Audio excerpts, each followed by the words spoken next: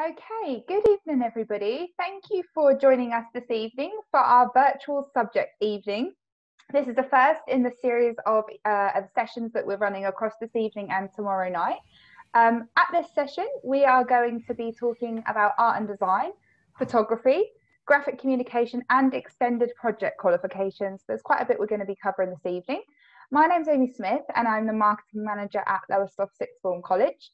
As we go through the presentation, please feel free to pop any questions you've got in the Q&A box down the bottom.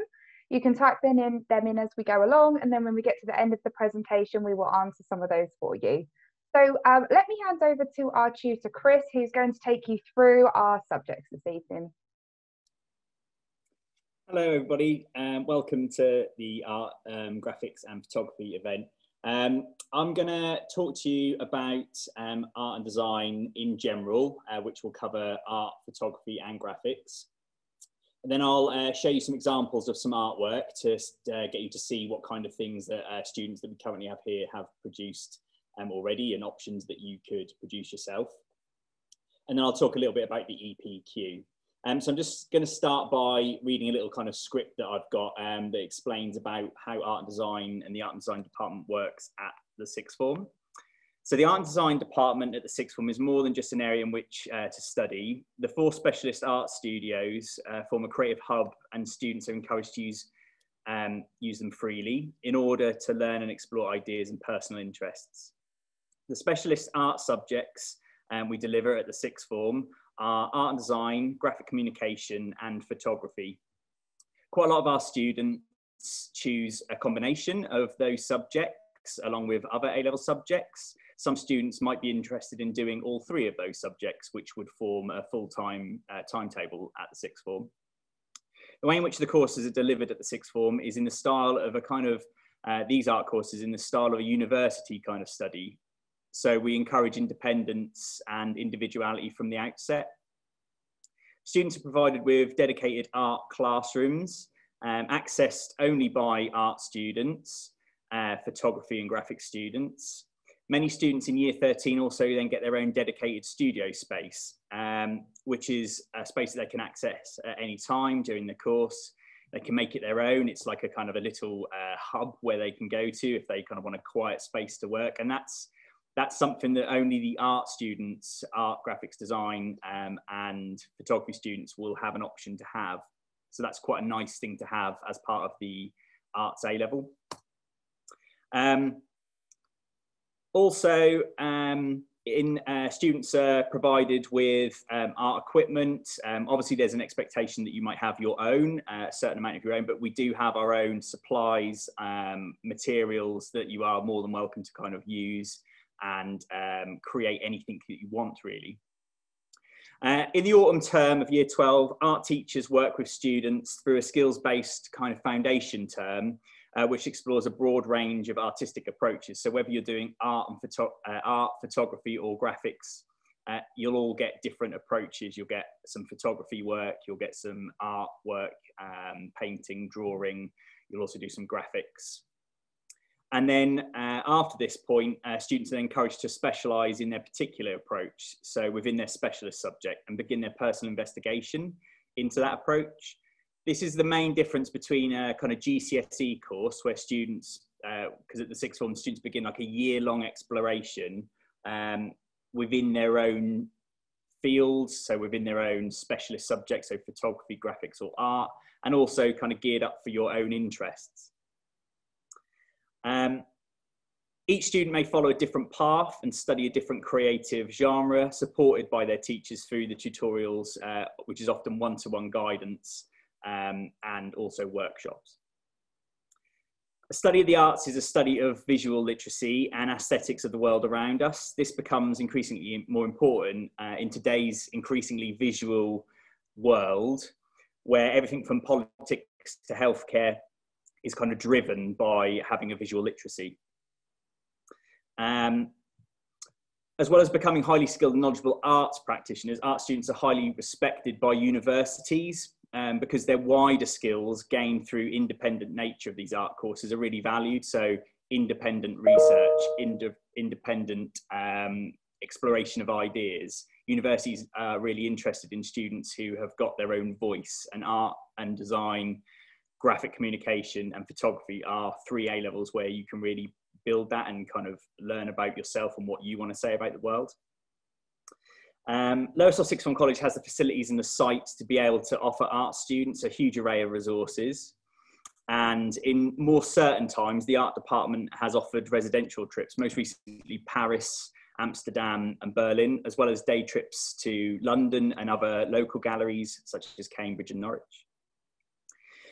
It is preferable that students wishing to study A-level art, photography and graphics have achieved about a grade 5 at GCSE within a kind of creative course, so art, photography or graphics, or another design-based course like product design or textiles.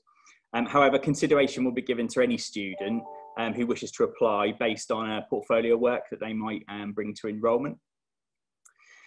Many of our A-level students go on to study in a creative field at degree level. Last year, almost 2/3 of our A-level art students began a course in a creative degree in fields diverse such as architecture, illustration, marketing, interactive design, graphics and creative computing.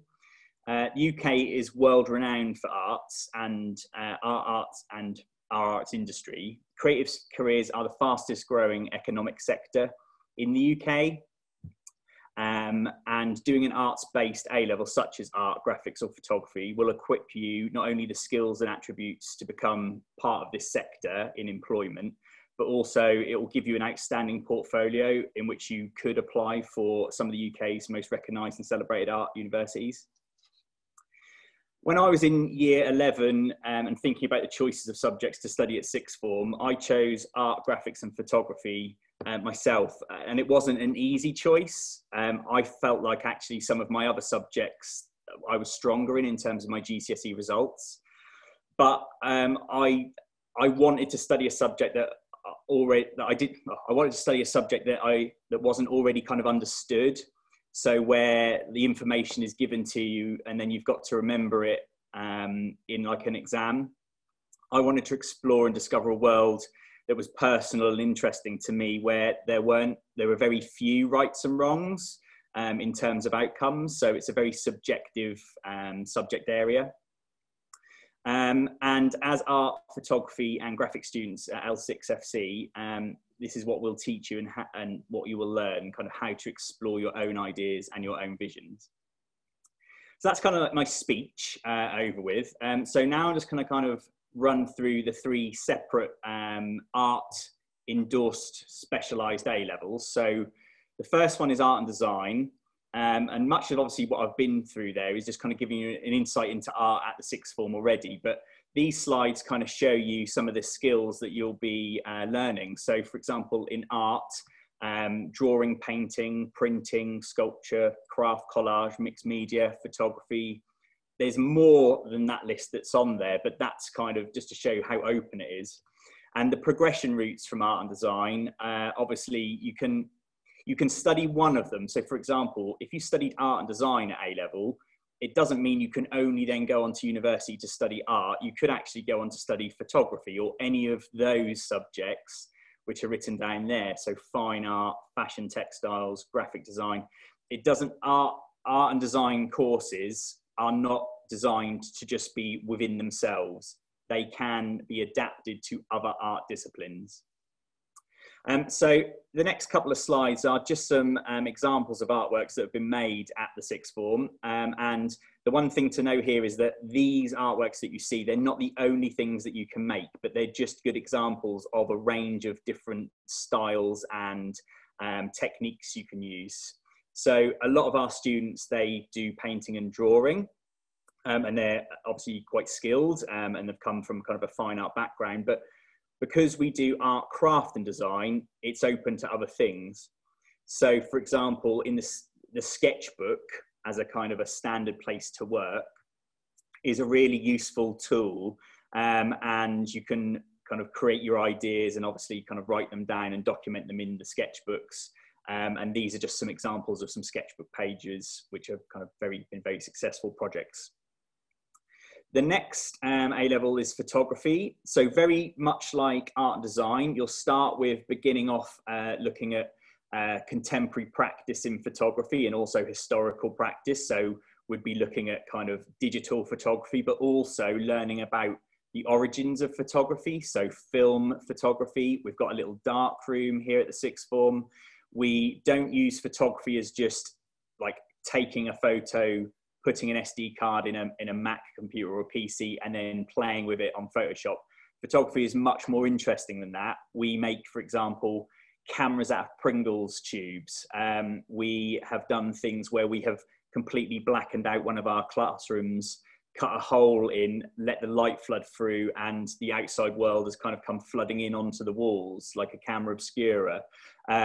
So there's a lot more to photography than perhaps what you think it is. So it's a really good A-level to be studying, where you can learn about the history of photography, but also embracing kind of your iPhone or your Samsung or your digital camera.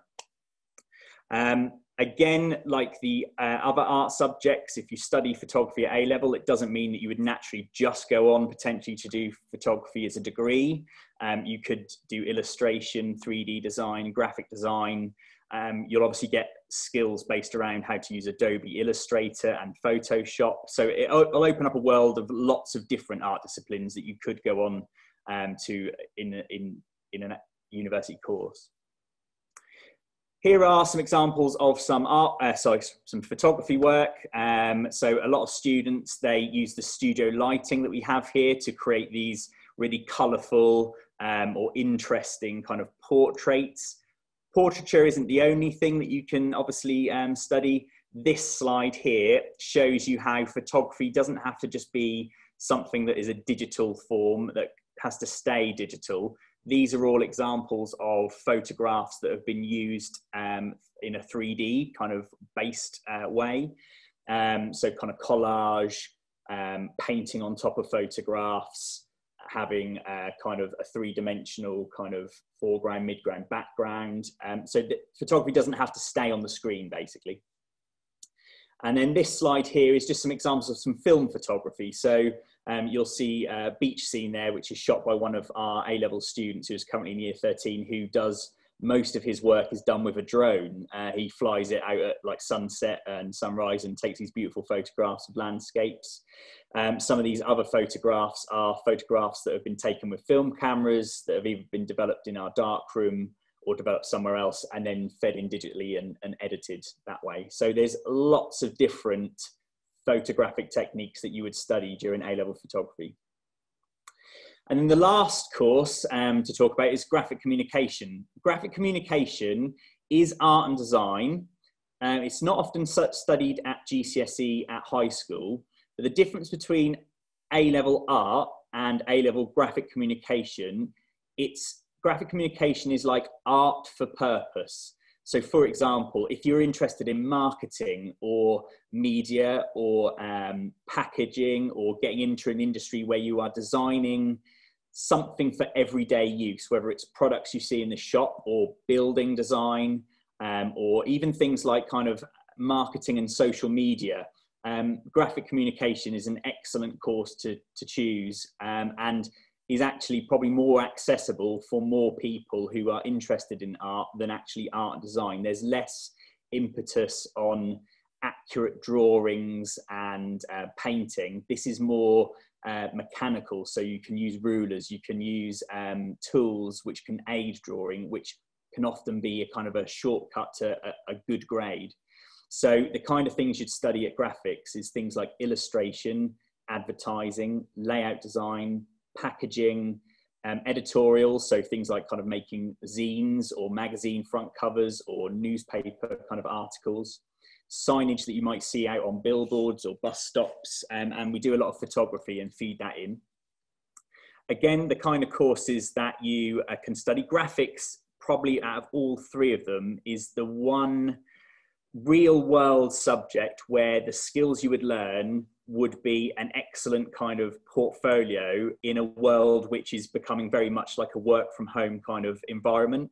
Graphic communication is one of the of the three courses the one that really would suit that kind of environment, because a lot of it is kind of using the computer to generate artworks and outcomes. And there is a list of, and that's not an exhaustive list, of all the different courses you could study at university. Here's some examples of some graphic communication artwork, because not everybody knows kind of what it might look like. So this slide shows examples of posters that have been made by current students or students that have just left this year. One thing to say about our graphics communication course is that in the last year, nobody got a grade less than a B. Actually, we had 100% B to A star grades in graphic communication. And these are some examples of some posters that were made for different students' interests.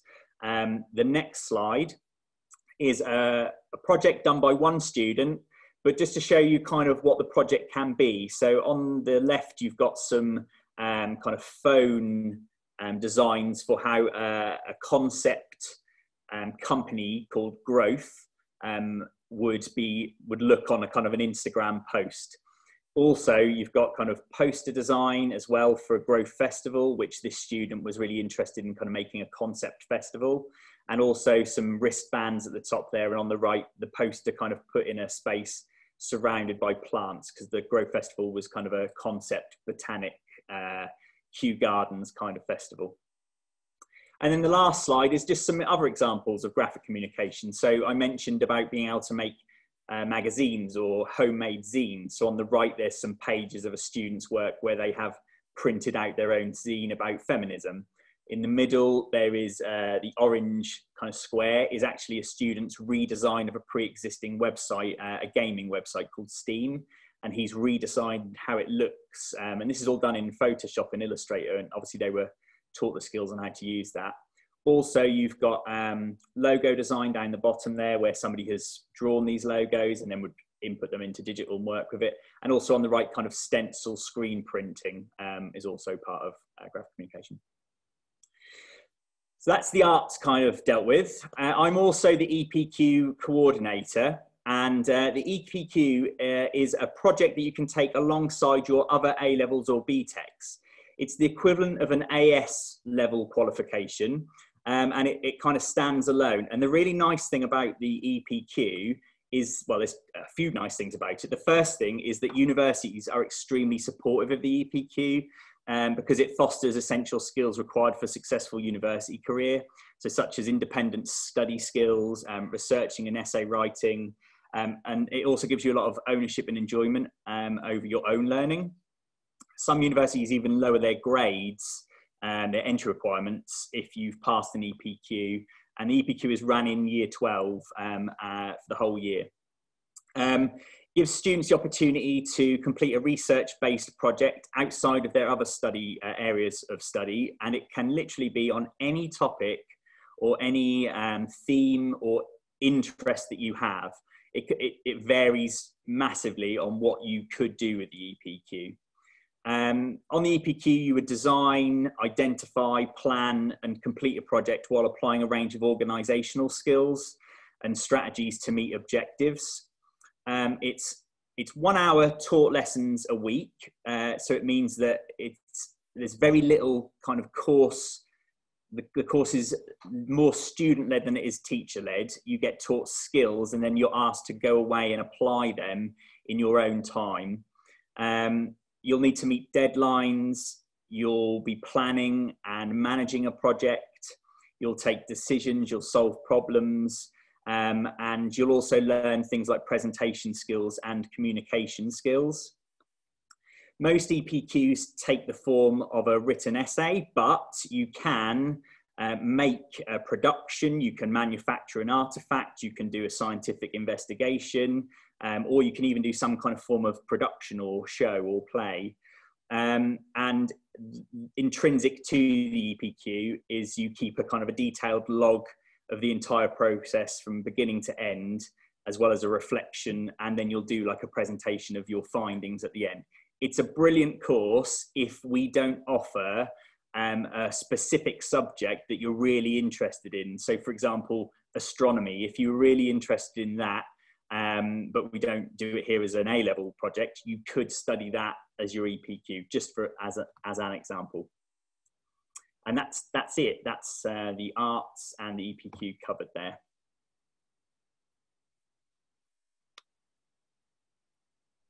That's brilliant. Thanks ever so much, Chris, for taking us through that. So we're now going to move on to our question and answer session. So as I said, there's a little Q&A box. If you want to pop any questions that you've got that you'd like to ask Chris into there now, then we will ask those live for you. We've got a couple that were submitted prior to the session. So I'll just run through those now and give everyone else who's attending this evening the chance to pop theirs in the Q&A box as well. So the first question, Chris, we had through was, if I want to take photography, will I need to have my own camera? So ideally you would have your own camera, but we have all the resources here if you needed to borrow a camera. So for example, I think we've got over 40 digital SLR cameras and also smaller compact cameras that you can loan out, often like an overnight loan or a weekend loan. So that isn't a barrier to doing A-level. And also a lot of the time, if you can take photographs with your mobile phone and the quality is good, then often they can be better sometimes because they're more portable. You can get different angles, and also you can really quickly upload photos from your mobile as well. So no, you don't have to have a camera to study photography. You don't need an expensive camera to study photography. You just need the ability to take imagery, whether that's your phone or a camera that you own. Great, thank you. Another one we've had in on the photography theme. Somebody wants to know, can they apply for photography even if they don't have much past experience? Yeah, so I would say that in my experience, and I'm a moderator for one of the exam boards, a lot of the local schools, they don't offer graphics and photography. They offer maybe just art, and maybe within that they might do some photography, some graphics. So my expectation is that if you wanted to study photography or graphics or art, you don't necessarily need to have done those subjects at GCSE. It obviously would help because you've got a bit of an idea about the background of art and photography and graphics. If, for example, you're currently studying art and design and you don't really want to do the painting and the drawing side, but you still want to do a creative subject, then I think graphics would be really good for those students that would like to do more traditional art combined with digital. If you're just really interested in kind of taking photographs and you're kind of interested in getting out there and taking images of the world around you, then photography is the route. But you can obviously combine the A-levels. So you could, if you really wanted to, it'd be hard work, but you could do all three of those A-levels if you wanted to. And it doesn't really matter on what experience you've had, it helps, but we're quite inclusive in the art department. So we will always take people's own experiences and their own kind of histories as individuals. We won't kind of just say, oh, because you didn't do art at school, you can't do it here at A-level. Yeah, brilliant, thank you. And that sort of touches on another question that we had in, which you just sort of partly answered in saying, can I study all three subjects, which you've said you can. This person's question is, are they too similar? Does it make sense to study them all, or can you, and is it a good option? Well, there is crossover, and there always is going to be in art subjects, because you've all got to be a successful art student, you might think, oh, I just got to be good at drawing and painting. You don't have to be good at drawing and painting, because you could be a textiles artist, you could be an illustrator, you could be somebody that does animation. Because everybody's coming in from different starting points and you'd all would have taught at different schools, that's why we have, like in the autumn term, we have what we call like a skills foundation unit, whereby we might repeat stuff that you may have done at school, but it'll be done at a slightly higher level and more interesting, and it'll be based on your ideas rather than like, here's a worksheet, this is what it must look like. We kind of say, these are the skills we'd like you to use, but you can explore it in your own way. So each individual A-level has its own kind of skills foundation project at the beginning, but they are quite different. And in fact, if you kind of think about it this way, if you did do all three, then how good would you be in all three? Because you're getting all of the skills rather than just like the photography skills and the graphic skills and the art skills. if you did all three or two of three, then actually you're getting more skills that can then be translated into both of the A levels. And if you are kind of sat there now thinking that you know that you want to go to university and do a creative subject, I'm just going to have to move because my lights go off in my classroom. Hang on a minute. Okay. Give me a second. Okay. Okay. There we go. Back on. Back in the room. I knew that would happen. I forgot to say at the beginning. Yeah. You if you did all three, it would be hard work. But the other thing is, you'd be in the department, and the department is really open door. So if you really like art and you know that you want to go to university and do a creative subject, and that's what you want to do, I mean, why not do all three? Yeah. I mean, I think it would be a really good experience. You would have to put up with me quite a lot, but I mean, most of my students don't mind. So yeah. Yeah, no, that's great. Thank you, Chris. Question here, and I think it might be the last one in case unless we get any more in. Somebody's asked, is the EPQ the equivalent to a full A level, or how does that work? Okay, so the EPQ is the equivalent of an AS level. So essentially, if you did 3 A levels, or maybe you did a full-time BTEC, that would be the equivalent of 3 A levels. And obviously the AS is kind of half. The EPQ, the only difference between the EPQ as an AS and other ASs is that the EPQ, you can actually achieve an A star, whereas at AS level, you can only go from an A to kind of an E. Mm-hmm. So the EPQ is the equivalent of AS, but it does have UCAS points attached to it as well. So, and the really good thing about the EPQ, how we do it here at the sixth form, is that you study it in year 12, you submit your work around about the summer of the transition between year 12 and 13. It gets marked and sent off in November, and then you get your result back actually in the January of your year 13. So you actually, before you end your course, you have a result already there, and you can contact your universities at that point and say, hey, I've got an EPQ at this grade, would you do anything with my entry criteria? And a lot of universities will change their entry criteria if you've got an EPQ under your belt. Okay, brilliant. Yeah, that's great. Thank you. Yeah, I think that brings us to the end of our questions. So yes, applications obviously are now open for next September for 2021. So if you're interested in applying, please get your application in as soon as possible. Our website is on screen there, and also our email address, here to help at eastcoast.ac.uk. That's the email address to use if after this session you've got any questions, anything springs to mind that you think, oh, I wish I'd have asked that, send an email there and we'll make sure that it gets passed on to Chris and his team for somebody to come back to you.